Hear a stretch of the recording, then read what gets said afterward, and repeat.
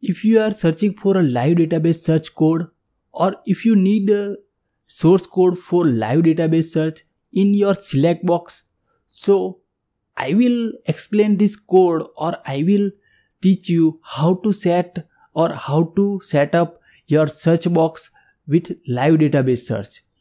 So in this video we will use Select2 and set up your live database search by using Select2 and Ajax call. So see this video till the end, and you can also set this code in your website or in your project easily.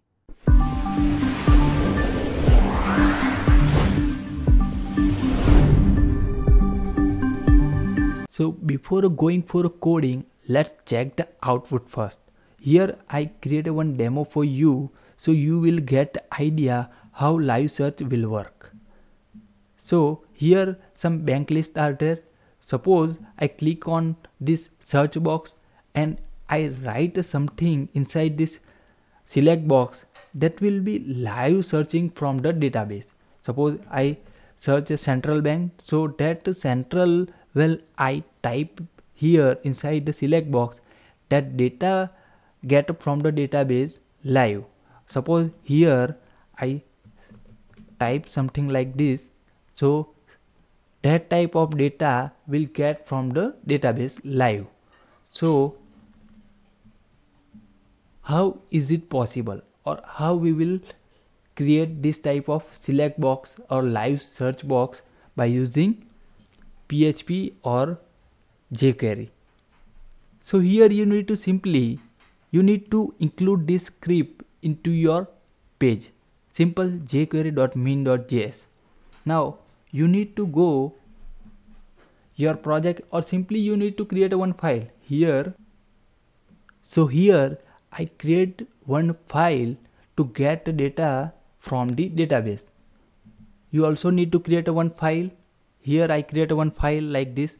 So I simply include this file jQuery.min.js. Now you simply follow this blog, right? And second one is you need to include this select2min.css and select2min.js file. I also included those files into my page. Now step 3 is what? You need to create one select box, right? I also here you can see I also create one select box, but here you must have to remember you need to provide one ID and name. Here I provide the ID is equal to search_bank list. Now step 4 is what? You need to write one script tag. Inside the script tag you need to write this code. I also explain this code. I also copy paste this code in my page. So here this ID will declare here. So whenever you searching anything inside the select box, at that time this select2 will call, and inside the select2 I create one Ajax block. So here we create one Ajax block. By using this Ajax block we get the data from the database. So here you can see we have a pass one URL. This is a CodeIgniter framework URL. If you are using simple PHP, then you need to simply write one file like getData.php, but here we are using a CodeIgniter, that's why we are writing this URL. Now here you can see this function will call, and that function will be get data from the database. Now here you can see simply, if you are using simple PHP, then you can write a $_post, but here we are using a CodeIgniter framework, that's why we are use this input post. Now simply search term. What is a search term?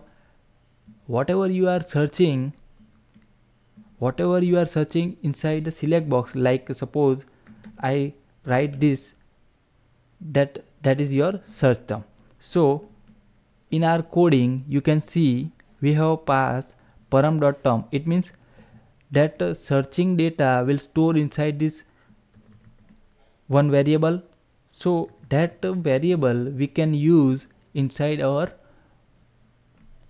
model file or into your web service file. So whatever you are searching will store inside the one variable. Now that searchable text we check in our query. So whatever you write a query, pass this searching text into your query. Now simply this query will return some result. Now we need to return result pass into this array like this format. Here you can see we need to pass ID and text. You don't need to change or don't change this ID and text. You can change this attribute only. Here you can see ID is this and bank is this. So you don't need to change ID and text because this will be fixed in this. Now here you can see we need to pass array in this format. Here we need to pass ID and text. So in this ID we can pass the simply ID, and inside the text we have passed bank. Now this array will be returned into the JSON format. Now whenever you are searching, like we can see in our network,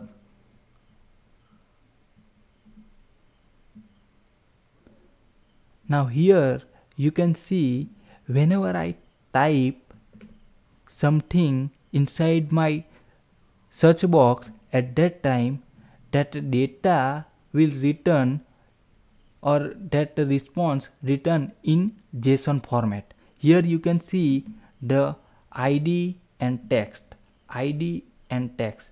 That response we need to return in our Ajax block.